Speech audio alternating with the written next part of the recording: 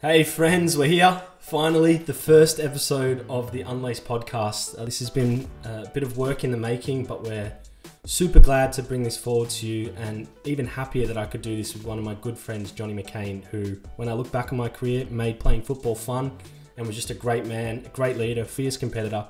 Played at the highest level for over 16 years and is a former Socceroo and Olympian, where in this episode he goes into some of the challenges he had off the field playing overseas, being away from family, and most recently the transition he's taken outside of football.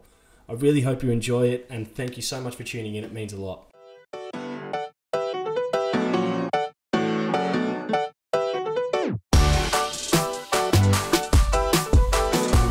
Jonny Mckain. Here we go. JBD. Welcome to the Unlaced Podcast, mate. Thank you, brother. Pleasure to be on with you. Episode number one. It's a big deal. I'm gonna be honest. We thought we'd go for the big gun early, Jonny Mckain, and well, you could have thought the other way, right? Start at the bottom, JBD. Yeah, who was going to pick up the phone first? Nah, mate. I really do appreciate it. I think actually one of the reasons why I was really keen on getting you on first is because the whole concept behind the podcast was something I actually spoke to you about probably about a year and a half ago. Around just athlete transition and like some of the mental health stuff that comes with it. And you probably know a lot of boys, especially around the footballing scene, that have been through some stuff in this space, including myself. And I kind of came to you just like, Jonny, what do I do? I've got this idea of I think I can help, but I'm not sure how. And you're pretty open to helping me out and push me on. So we finally got here at a bit of a platform we're trying to do for it. So I thought it'd be no better to have you on and start talking about some of these issues and things like that. Pleasure, JBD. Anytime, mate. So for those that don't know, Jonny Mckain is a superstar of the game. One of my former teammates at Adelaide United, and I'm actually a little bit embarrassed to say it, but I didn't actually realise until about 5 days ago you were an Olympian. The 2004 Olympics. So I'm keen to maybe get a bit of background on that journey and how you got there. You've been Googling, JBD. Yeah, I have. I'm ashamed. I played with you for 2 years, didn't know. I don't talk about that stuff, mate. It stays aside, right? I don't know if it's a humble side of you or that I should have known that. Look, it was probably one of my biggest honours, if I'm open. When I was a young kid growing up, all I ever dreamed about was going to the Olympics. It was never going to a World Cup or Confederations Cup or really playing for my country as a Socceroo. It was really my big dream was going to the Olympics and representing Australia at the Olympic Games, mate. So it's a strange one because only later on in my career did I, when I got a bit older, probably in my teenage years, when I started, having a dream about playing for the national team, the Socceroos. But my dream as a young boy growing up and practicing in the backyard was always to go to the Olympics. That's crazy. So I'm pretty blessed to have achieved that goal that was deep inside me as a young kid. Yeah. So 2004 Olympic Games, mate. It's a while ago now, Jonny.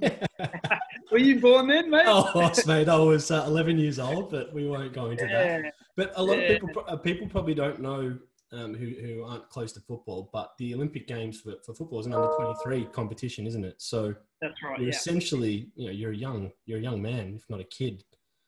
It's an under-23 competition, and you have normally 3 overage players. Yeah. So we were fortunate at the 2004 Olympics. We had a guy called Timmy Cahill, who most people hopefully will know, Craig Moore, who again hopefully most people know, and Johnny Aloisi, who hopefully people know as well. So 3 of arguably the best players of their, the golden generation that I came through in, 3 really strong positions on the field: a striker, a midfielder, and obviously a central defender. So we had a fair bit of experience and assistance there from the older boys, and it was a really enjoyable tournament. Disappointing in some regards because we got beaten in the quarterfinals against a team that, we against Iraq. They had 1 shot on goal and scored, and we had something like 25. One of those games where you lose, but it's a frustrating one because you're the better team and you did everything right and you should have scored 4 or 5 goals, but it didn't eventuate. And in a major tournament like that, it's hard to swallow. So yeah. The other side of it is you get the massive high of getting there, and then the knockout is the effect of like, well, that's that dream over, isn't it? Pretty quickly. That's right. Yeah. And what they don't tell you is, the Olympic Games, everyone thinks, oh, fantastic parties and hanging out in the village, all that stuff, right? Like everyone thinks of that stuff. But because of football, it's such a long tournament spread out over, multiple venues, multiple weeks. You start before the actual Olympic Games ceremony begins, and then you finish quite a long way if you go quite deep. So we only actually had a couple of days in the village. And that was once we got knocked out, and it wasn't, as I dreamed of, JPD, so to speak, having fun at the end of it. Yeah. Albeit it was a great experience. That's awesome, mate. And I think one of the things I was most intrigued about, especially playing with you, was you played, was it over 15, 16 years as a pro, right? At the highest level, essentially, but a large part of your career, you actually played overseas. Majority of. So I'm keen to understand, I guess, the other side of the fence of that, because obviously a lot of fans like myself, we look at football as what they do on the field, but we don't understand all the sacrifices that come with it to get to the top, but also the other side of the fence when you're overseas, leaving family behind, friends behind, a lot of people behind to kind of venture into a dream and what you're doing alone. Keen to hear a little bit around that side of the journey, what you experienced outside of the pitch when you were playing overseas for so long. Yeah. My journey, as every player's journey should be, was unique, right? Like I didn't go to the places that I probably dreamed of going. I ended up, my first move overseas was to Romania. So I played in the old NSL back in the day for the Brisbane Strikers for 3.5 years. And then I knew it was coming to an end. Everyone knew that the NSL was finishing for that 18-month period to form the new A-League, as everyone knows now. And I didn't really want to stay and play in the NPL or the local league, as it was called back then. Believe it or not, the Queensland Forex League, JVD it was called. Yeah. Would have suited me, mate. But proud Queenslander, Jonny Mckain. Yeah. But I thought, I wanted to test myself, and I had a mate that was a Romanian guy that knew an agent. And he said to me, what about you? What about we go to Romania? One of his mates was a coach of a team over there. And I was 20 years old, 19 at the time. I said, what do you mean, Romania? No chance. I'm not going there. I'm going to England. I'm going to Germany. I'm going to Spain, right? I'm going to the big teams. No, I'm not going there. And the more I thought about it, the more we discussed it was, go and have a look. Flights paid for, nothing to lose, if I might actually enjoy it. And at the end of the day, that the coach of the team picked up the phone and he rang me, and he was if you've got some older listeners that understand the football history, there was a guy called Walter Zenga, who is an Italian goalkeeping legend, played, I think, 500, 600 games for Inter Milan, was World Goalkeeper of the Year 3 years in a row, played at World Cups, was an absolute legend of the game. Yeah. And, I grew up watching a fair bit of Serie A, so I knew who he was, and I was blown away that this guy, one, was on the phone to me, two, could potentially be my coach, and three, spoke really good English. So, and how old were you at the time? You were 20. I was just turning 20. Yeah. And if I remember in that, and you may have been one of the catalysts, but at that time there was a few Aussies playing in Romania, weren't there? Oh, I was a catalyst, mate. Don't worry about that. I thought you would be. So I went over the first year at a club called Național Bucharest. Yeah. And funnily enough, that first year I was, like you said, I was in a foreign country by myself, didn't know the language, didn't know a single person, mate. And it was scary. It was tough. I was homesick. I was scared. It was challenging, but to be fair to the club, they really looked after me. And like I said, the coach was really good, spoke English, and that made a massive difference. So at the back of that first year, to be fair, it's probably one of the best years of my career, that first year I actually played. And that made it all the more easy because, as we talked about earlier, I went to got selected for the Olympic Games. And at the back of that first year where I had, the coach and the president came to me and said, Jonny, we like you. We like Australian players. We want to make this Australian team. What are some other Australian players that we can get? And I said, well, mate, you're in luck because the NSL's finishing and, I'm going to the Olympic Games, as you guys know. So you can pretty much have the pick of the Australian players, whoever you want. Yeah. So what ended up happening is they got on a flight and came and watched a few games of the Olympics and ended up speaking to me and saying, we like him, him, and him. So I said, yeah, no problem. So I spoke to these guys, Wayne Shroy, Ryan Griffiths, and Michael Twait. And the NSL, just for context, was the A-League before the A-League, right? That was the league, right, yeah. The main league in the country. Yeah. The National Soccer League, it was called. So for the older listeners, the old professional league, but it was semi-professional in those days. So, he ended up coming over and he liked those three. And I spoke to these boys and they were in the same boat as me, just, a year later, deciding what to do, not really sure what to do outside of playing in the local league, and said, why not? So that second year we had 4 Australians in one side, and probably 6 months later, another club, Craiova, ended up bringing 3 or 4 other Aussies off the back of, us, I guess, doing quite well there, and other clubs thinking, okay, Australians might be all right at football. Let's go down that route. So, yeah, mate, there was 8 or 9 of us at one time, actually, which was pretty cool. God, that must have been awesome. I can imagine, especially for you, when you were the first one going there, not knowing the language of Romanian they speak, but not knowing that, not knowing the language, and then all of a sudden having an influx of Aussies to have around you would have been handy, right?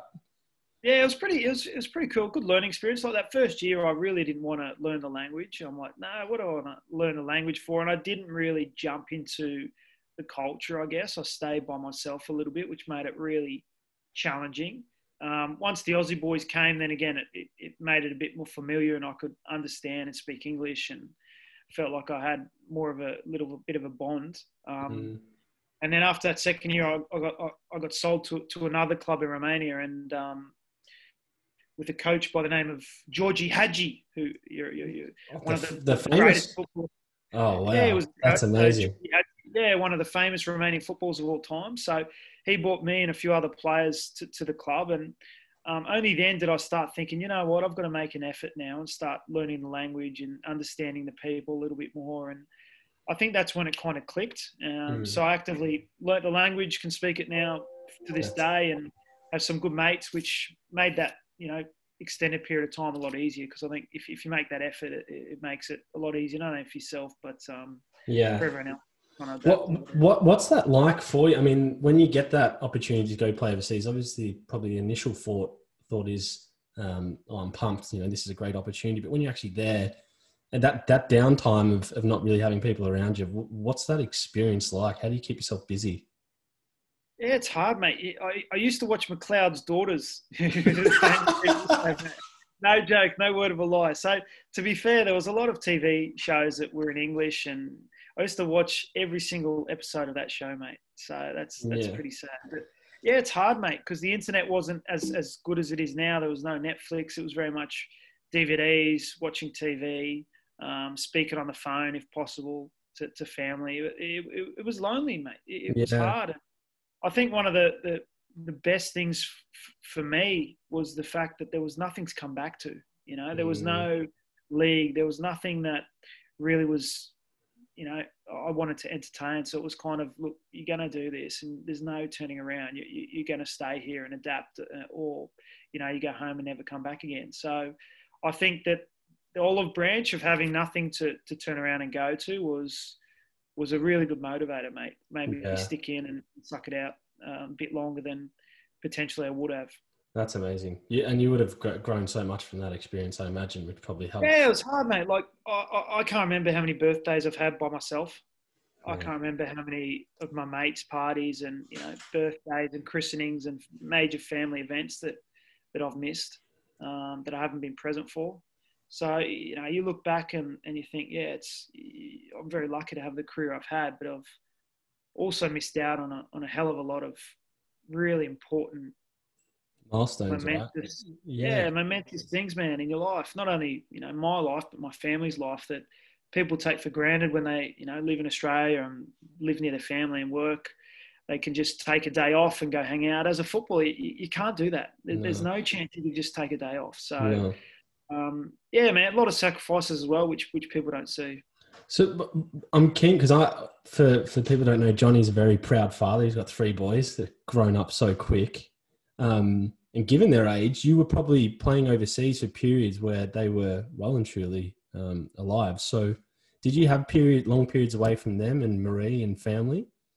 Yeah, yeah, that's one of the reasons probably the reason why I left Romania was the fact that probably 6 months earlier I had a deal to go to Germany to a team in the Bundesliga. And my club was adamant, no, they don't want to sell me. They don't want to sell me. And I had 6 months left on my deal. And I was very clear that my wife was pregnant at the time. And Romania, I felt like I'd been there almost 5 years. And it was enough. I needed a new challenge. My wife was pregnant. It's not somewhere I wanted to bring up my young child. But they were adamant, no, I couldn't leave. So, you know, my wife was home for 3-4 months by herself at that stage before she gave birth, and I flew home. Throughout the next period of time, we often travelled together. I played in New Zealand. We were always together, apart from obviously playing in the A-League. But at the end of my career, the last 2 years of my career, I played in Malaysia. That's right too, yeah. Yeah, and that was, I lived apart, mate. I lived apart for 2 years. So I was travelling back and forth whenever I get 3 days off. I would seriously go to the airport, jump on a flight and get home. It was a 9-hour flight direct to the Gold Coast. I'd spend a day and a half at home and I'd fly back. So what's the relationship with your kids back then? Probably through FaceTime, stuff like that. FaceTime. And even then, mate, like I know people say technology's great, but I tried to stay away from it because it made it even harder. When I saw my kids on the phone or they were crying because they missed me, or it made it really, really challenging. So we spoke a lot on the phone. I didn't really want to see them too much because it made it almost unbearable. So for 2 years, I was away, mate, and effectively living my dream and, you know, supporting my family. That's paramount. But that was the fundamental reason why I retired in the end.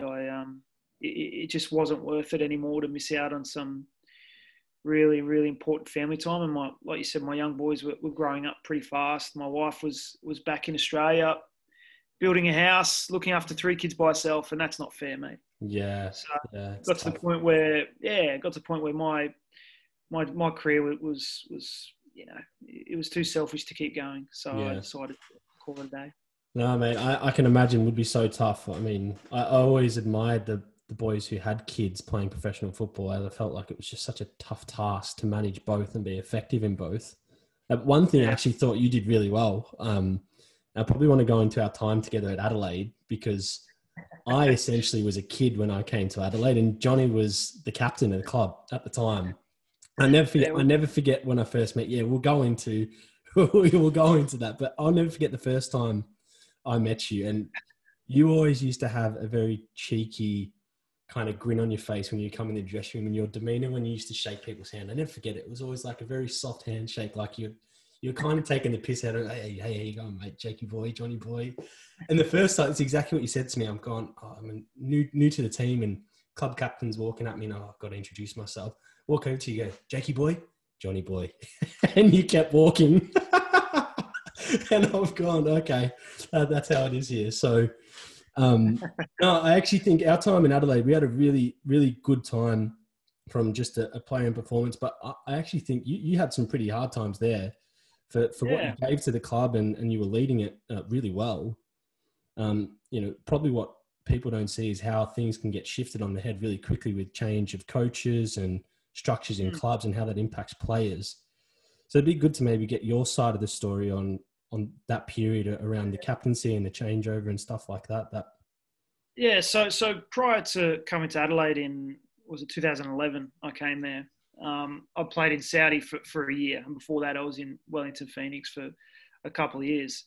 And I was excited to come back to Australia. I was really proud to come back there and get involved with a club that was very aspirational. We had a coach called Rennie Coolen, a Dutch coach, that he'd spoke to me a few times on the phone and convinced me to come home for a football reason, you know, to play the way he wanted to play. And he was building a really good squad, and I was excited about it.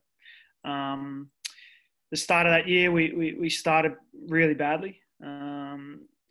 Through, you know, I still respect Rennie to this day. He's a good coach, but these things happen in football, and he was the head coach. And unfortunately, he got sacked not long into that season. And as you said, I was the club captain. So a lot of the conversations and the dialogue between the players and myself went through me to Rinnie, and we had chats with him and the club about various things. So once he left, another coach came in, and one, he didn't like me straight away, and two, I had a history with this coach that wasn't pleasant, and he made it really challenging from day one to me, which you don't find often in football. I think you might have fallings out with coaches, but from day one, for a coach to come in and say to his captain and a senior player, "You're not playing for me for 6 weeks. You're out of here," for no reason other than he just didn't like me. Yeah, I found it remarkable. And the fascinating effect from that is like that conversation all of a sudden then goes back into your family and your kids who are in school, and it's like, well, I've got to chop and change shop because the coach has changed. My family, and you were pretty settled in Adelaide. You bought a house. I bought a house. Yeah, so like I said, the first year was such a challenging year. I struggled so much just to adapt, to settle. Like I said, my wife we had our third child there that first year, and believe it or not, she had we bought a dog. So it was like 2 days after our third child, she decided, my wife, this was weeks before, we're going to get a dog. Yeah. And I said, babe, this is not a good idea. We've got 3 kids. I've got a lot of pressure on here. We don't need a dog. And she said, yes, we do. So I lost that argument. So we got a dog. Anyway, I'll fast forward this story. It'll get to the good bit. So not long after when the coach got sacked and the new coach came in, I was having these challenges around the captaincy. I got home one day, mate. I hated it. I hated being at training. I hated being at the club. I remember. I was really upset being at home. I was in all sorts, mate. And we had this new dog that was digging up holes. I had a new baby that was screaming. I had 2 other babies that were quite young. Mate, it was chaos in my life. And I got home one day and I said to my wife, I said, listen, it's the baby or the dog. One of them's got to go. 'Cause I can't. And we ended up, luckily, getting rid of the dog, JBD. We got rid of the dog. But, yeah, it was, mate, that was the hardest probably challenge of my career, if I'm honest, because it was the only moment in my career, and I'm proud about this, where I didn't play football.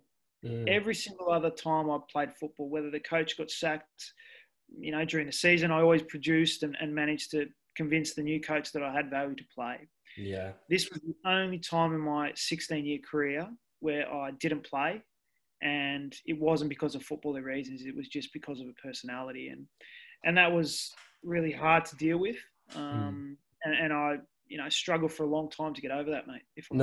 I remember vividly thinking this professional football world is insane. And to put some context to that, like when I was dreaming of being a footballer, I assumed when you got to the top, it was very rosy. You'd be in and out of squads, but you'd play in front of big fans. You have this awesome feeling, and that's your life. I got to the Gold Coast and was playing under Miron Bleiberg, the famous Miron Bleiberg. They were playing with the lizard systems and all these various systems at the time. And I had a really challenging period under him. I couldn't break in the squad. I was probably my physique was a bit too thin at the time to really handle the rigors of the A-League. And then I started to get some games at the end, and I just remember all this talk. And as I was in this happy world of playing in the A-League, this dream's coming true. And then there was all this backward noise of, oh, the club's not going to be around. It's a bit of a basket case, the funding. And next thing you know, within 6 weeks, the Gold Coast lost its license. My last year, my contract was gone. And then I was fortunate enough to get a deal with, Michael Petrillo and Cozzy at Adelaide had signed me. It came down to a pretty good team. And then as soon as I got there, the 3 or 4 biggest players in yourself, Serge Van Dijk, Zenon Caravella, who had a great season at Adelaide, were being asked to isolate and train on their own at that period. And I just couldn't understand what was going on. I was so shocked at the brutality of the industry at the time. It was fascinating for me. Yeah, it's challenging, particularly as a young player, like you said, JBD. You don't really, I guess, have too much experience or power in those situations. But it was challenging for the older boys too, because if I was a young player and I was in that position, and I hadn't, fortunately been in that position in my career, but if I was a young player, I wouldn't say too much. That is what it is. But as an older senior player, I have respectful words with this coach around rationale. I even spoke to the club, the chairman and the president about it openly. And it just wouldn't change. And it was really challenging, mate. But there's a lot of football politics that exist in the game, and it's always going to exist. And it's just probably how well you adapt and how well you understand that game. And that's why this whole football industry understanding, I like to call it, is such a crucial part of being a footballer. It's not just true. If you can dribble, if you can kick a ball, all this stuff. It's really understanding the intricacies of football and what it means to be a player. Yeah, if I'm honest, I don't think I ever got that grasp of that, because I struggled with pretty much every coach I had with dealing with the challenges. You got it, yeah, and it's hard, right? Like, it's not something you can pick up a book and read. It's about managing the situation, hopefully having a few older boys to help you through, and it's a really challenging one that a lot of our younger players today, and probably your generation, even a lot of my generation, struggle with, and a large reason why they didn't go on and have longer careers. Yeah. What was it like for you in that period when you were on the outer as such? You didn't really like the environment because you weren't being treated up, but at the same time you were settled off the field with your family. What was that like when you're every day driving into training for you? I hated it, mate. Yeah. I honestly hated it. And I was unfortunately wired in a way that I always went. I always turned up on time. I always trained. Like, I very easily could have rung up and been sick or gone to a doctor, because if I would have gone to a doctor and seen someone, there's no doubt I was going through major depression, major. I was in a really bad way, but I still turned up. I trained. I did what I had to do. I left. I didn't answer my phone. But it was really, really challenging, mate. Really difficult. And, I was lucky. I had, like you touched earlier, a great family, and still do have a great family that were really supporting, and I'm lucky to have a great wife, and she'd been with me, for the duration of my career. So she managed, the ups and downs, so to speak. This was clearly one of my biggest downs, and I struggled to get out of it. But the support of them really helped, mate.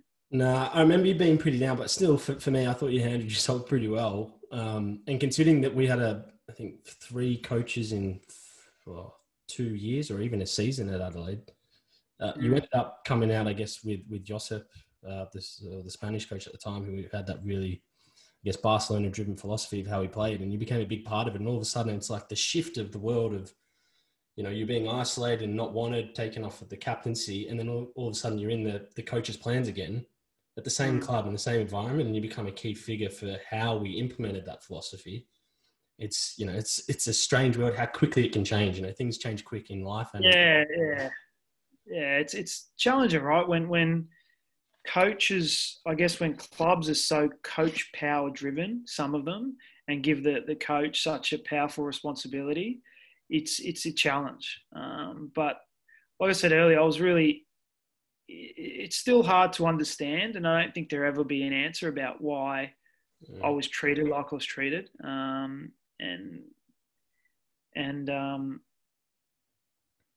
I guess that the icing on the cake was that there was a new coach that came in that liked me, and then there was another coach after that also liked me. And I managed to show my value, and also I think show a bit of value to a lot of the fans and people in Adelaide that really saw me as the issue there for a long period of time. That the club didn't start well. I was the club captain. The coach got sacked. I was getting blamed left, right and centre. I was clearly thrown under the bus by the club and not being supported. But, I hung in there. I did what I had to do. And, I was lucky enough to get an opportunity and show my value, and I guess came out the other side. It was character building, mate, because it's not easy. It's not easy to... Oh, it was hard to watch, mate.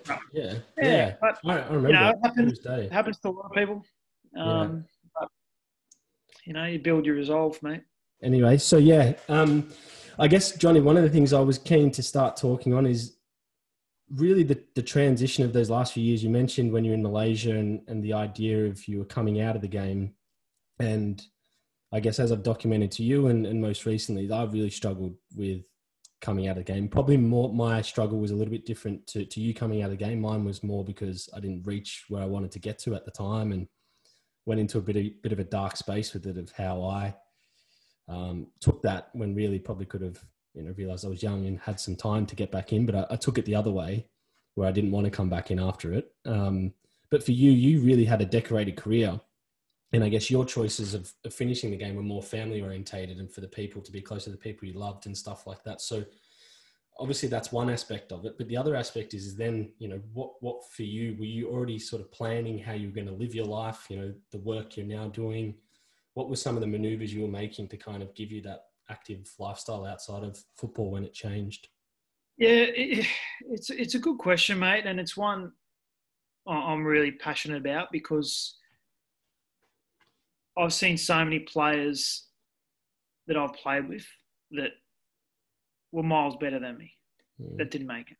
Were miles better than me, mate. And for luck, for injuries, for coaches, that they didn't make it. And they struggle still to this day, mate. I speak to them and they've never fully been able to accept it or move on. So the part of the game that is the hardest is this transition.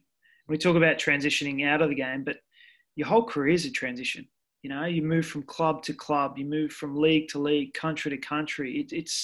It's a constant transition, football world. It's not like in the rugby league circles or the AFL circles where you're not going to go anywhere, really. That's the pinnacle, right? You can't go anywhere in AFL. You start a club, you sign a 5-year deal, happy days. Yeah. You go to an NRL club, you might sign a 5-year deal, you might move to 1 or 2 clubs, maybe go to the Super League if you want to cash in a little bit. But this is the pinnacle.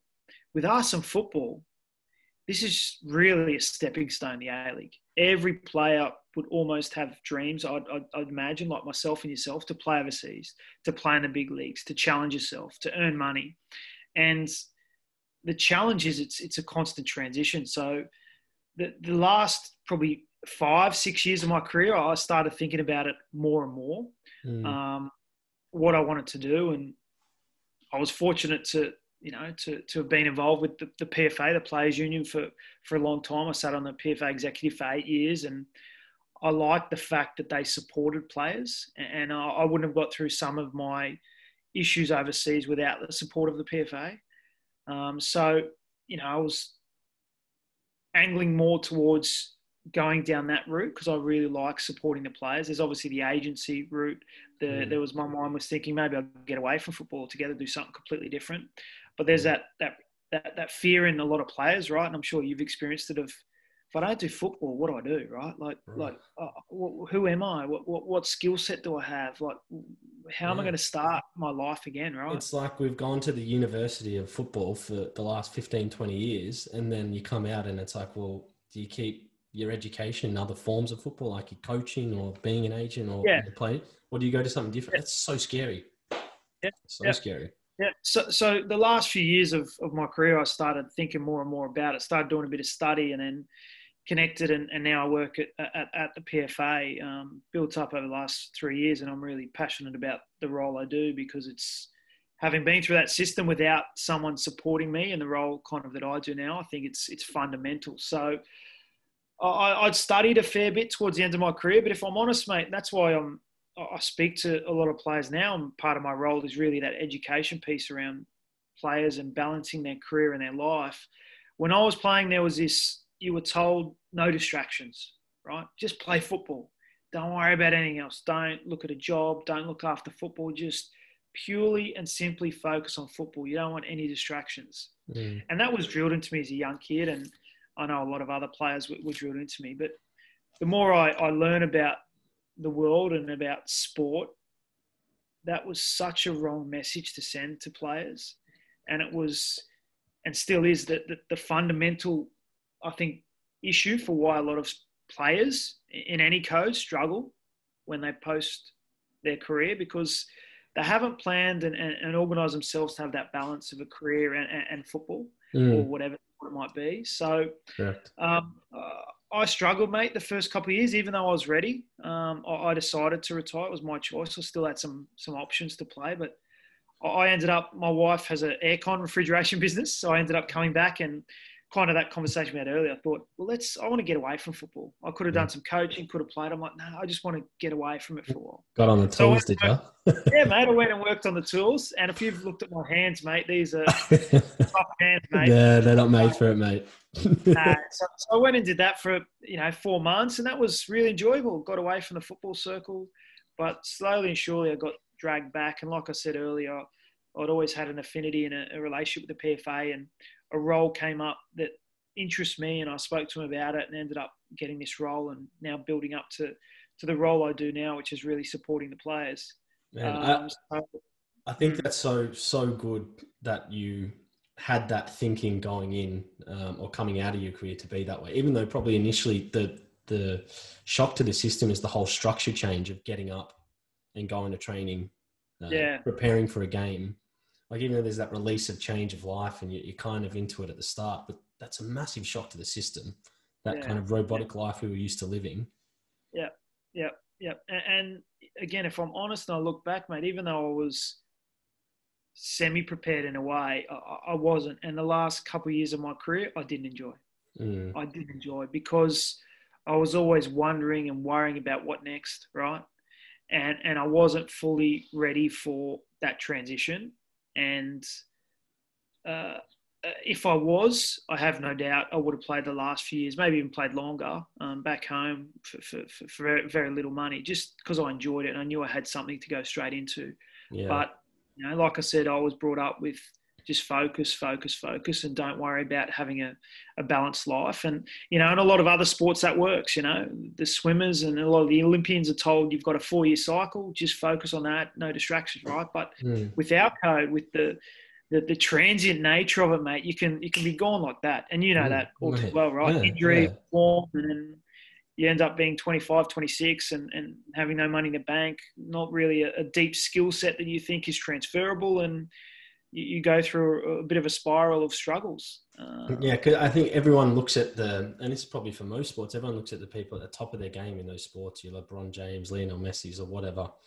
And when they're finished, they are set for life. They've probably got all these sponsorship deals and money. But for 90% of the people who are playing at the highest level, you're probably going to have to work after you finish your sport or your career. Yeah. And when you think about the professional, you know, the lifetime of a professional career, it's probably 5 to 10% of your life. So to think that we're so wide on, yes, we should maximize it, but to not really think of what are we going to do for the rest of our life, which is a longer period where we're going to need to consume something else for longer. It's pretty crazy, but it blindsided me. I'd be really keen to understand the conversations you have now with a lot of the younger players around the A-League, because you're in your role as a player development manager, where you're engaging with a lot of players, seeing how they're doing and whatnot. But what's some of the advice you're giving the younger players now to better prepare for some of those, I guess, transitions and changes that are inevitable throughout their career and post? Yeah, it's a hard one, right? Because we're all young one time or another, and we have our blinkers on and want to go to training and play Xbox and think we're, you know, Ronaldo or Messi, and that's fine, right? I guess the support we're support when the players need it, right? That's the fundamental thing. They know where to turn. They know what we're doing, our roles, and that's really important. So a lot of the advice that, you know, we start with is pretty much kind of what you said, JBD. If football was to end tomorrow, what would you do? How prepared are you? Are you financially prepared? Are you emotionally prepared? Have you got a CV? Have you got a skill set? You know, what's your background? If football stopped tomorrow, and it will stop, that's the only guarantee. In our world of football, there's only one guarantee. It will end. And it will either end by your choice, by your body's choice, or by lack of form in a club. There's only 3 ways. And I was fortunate that it was my choice, and I still struggled. Yeah. So you put yourself in the bracket of a lot of players that do struggle with transition, that they're not ready for it, you know, and you're one that you know, have gone through that, you know, which is a really challenging thing to go through. So a lot of stuff we do a lot of surveys with past players. A lot of our information that we talk to players is really factual. So, and a lot of the challenges around transition. So we do a lot of surveys with former players and ask a variety of questions, and that's confidential in nature. But the whole point is those findings really help us shape, 1, the gap in support that we have for our former players, and 2, really help educate the current generation. We present this to them and say, look, you know, 1 in 4 players get divorced within 2 years of finishing their career, mate. Wow. 1 in 4. And that's a remarkable statistic if you think about it. 1 in 3 have major financial issues, you know. 1 in 3 have major mental health and well-being issues. So they're pretty alarming stats if you consider, you know, you're in a change room with 23, 24 guys, and 6 or 7 of them are going to have pretty major issues.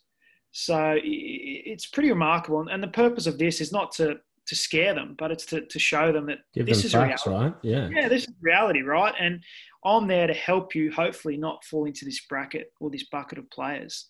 And this is what we can do for you. Let's start sitting down and figuring out what you like, what are your interests away from the game? Where do you see yourself if you weren't playing football? Because, football is just your job, mate. Mm. It's your job. It doesn't define you. A lot of people think it does because, you're a footballer. Definitely. It's just a job, mate. It's a job. Yeah. And you might be very good at it. You might love it. But, who you are as a person, I think, is really important. And the amount of players we ask, that question around football, and that they see themselves as footballers. That's all they are. Mm. So just that education piece, I think, Jake, is the most important aspect. Talking to them, building that rapport, talking about the challenges and the struggles that may eventuate whenever they come, and letting them know that we're there to support them. And sooner or later, that penny will drop, whether they be 19, 20, whether they be 25. And it's interesting to note when that does happen, whether it's lack of form or injury or players getting older in age. But it was a challenging one for myself and probably you as well to go through this kind of alone. There wasn't a lot of support. Man, I remember us having various sessions with the PFA coming down, and we'd get various speakers at the club to come in and talk broader around, life and, broadening perspective than just football, which I look back on now as tremendous. They'd come in for a presentation after training. I remember being 18, 19, 20, thinking like fuck this. I don't need this. This is, it hits in the moment, and then an hour later I'm out and I'm living my life. And God, when I think back now, I think what a naive way to look at it, considering especially my situation, which is not normal for most, even though the A-League I still feel has a high volume of turnover of players.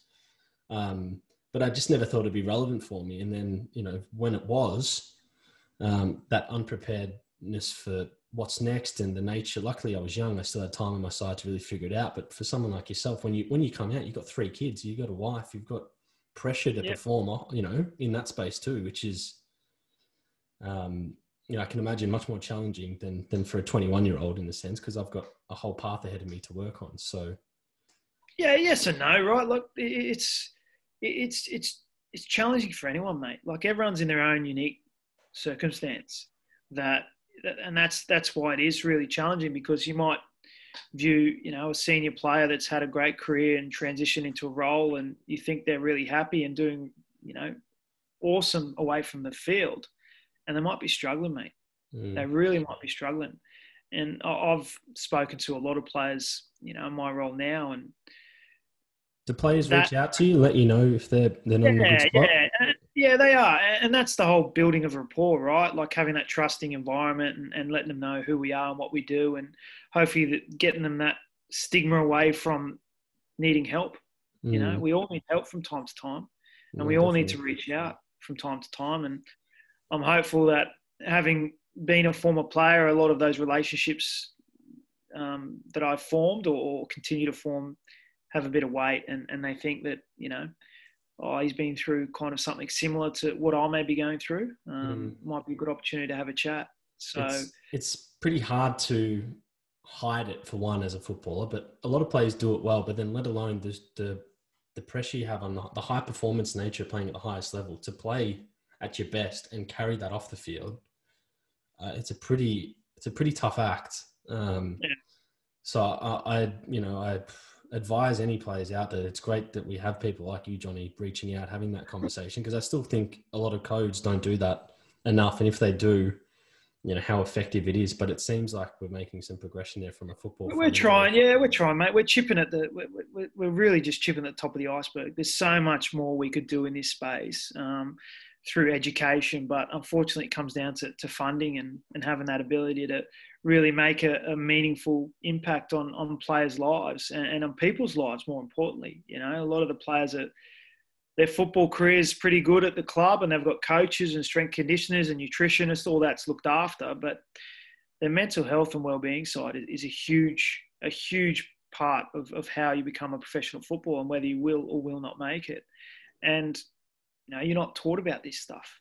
You're not taught about it. You have to learn it, and hopefully, the more we're around and the more we can get access to players and educate them and the better our program is, then you'd like to think that would have an impact on the players. Yeah. It's almost that players now invest so much into their physical performance and physical bodies, from a therapy point of view, but just to get themselves ready to play. But there's not too much investment in, I guess, the mental aspect. And mate, you look, you drive down the street or walk down the street or run down the street. How many people are in gyms? There's thousands of, possibly millions in gyms every day. Why? Because they want to look good. But how many of those people actually go and sit down with a psychiatrist or someone of a counsellor to talk about what's going on up here and get their feelings out and get their emotions out? Because that is far more important than the physical attributes, mate. And we just, we don't do it. We don't do it, whether it's because of this stigma, whether it's because you can't see it. It doesn't exist, right? That's the big stigma with fitness. I'm getting big muscles. Look at me. I feel great. But inside, you might feel like shit, right? And if we can break down that barrier, I think, then we're on the right path to, like I said, making really good humans. Do you reckon there's still a gap with players feeling they can't go over to the gaffer and say, mate, I'm not doing well. I'm struggling with it. Do you reckon there's players still worried about doing that? Yep. Yeah. I think if I put myself in their position when I was playing, I would have struggled to do it. And I was going through stuff off the field, nothing significant, but just like I was really struggling not playing. And even just my own sort of, I was taken off the field with me at home and then coming back, and it just wasn't a good cycle, but I'd never voice it. I just, live with it and hope it would change, which I fear still a lot of players do today because it's probably not accepted. It's still, and there's some of the newer age coaches that have more ability to understand and get to know the player, right? And there's some coaches that don't want to know anything about that player, and I think that knowing the person is so important, but that relationship between coach and player is crucial. And that's why I think that the role that we play, we sit kind of independently of the club. So we sit in this neutral space where we're a really safe space for players. They know that whatever they talk to us about is confidential nature and won't get back to the club. And at the same time, we have the ability to hopefully help them. And if not, we can outsource to experts that hopefully will put them on a path to getting better.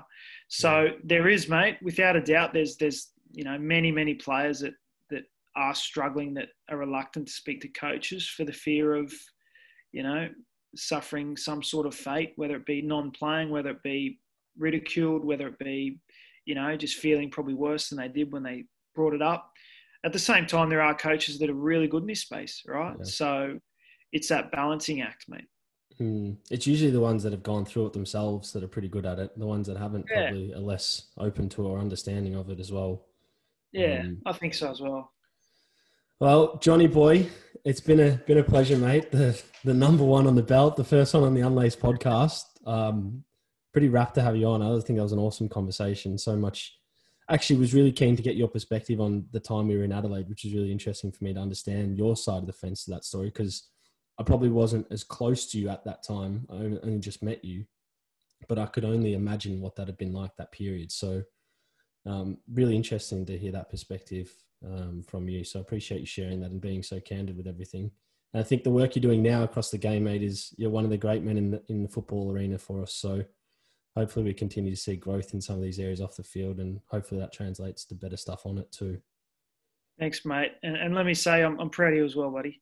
Thanks, you've been through your own struggles, mate. Let's be honest. It's hard for everyone. So I'm proud that you've started to do something that, you have a way to share your story and show your skills, mate, because it's, everyone's got something to say, mate. Everyone's got a story and everyone deserves to be heard. So if this is your way to I guess, give back to the game and share your stories and hopefully open people's eyes, mate, I'm happy to help out anytime, and I couldn't be a bigger supporter of you. So I'm proud of you, brother. Nah, thanks, Jonny boy. I love you, mate. Appreciate it. And say hi to the family and Marie. I'm sure she's doing some sort of construction work in the house. She owns the tools, not you. Yeah, she is the handyman as well in this family. I told you, look at these hands, mate. Yeah, they're not made for it, mate. All good, Johnny boy. Thanks again, mate. I'm sure we'll have you back on, not too far distant in the future. So thanks, mate. Dream big, JBD.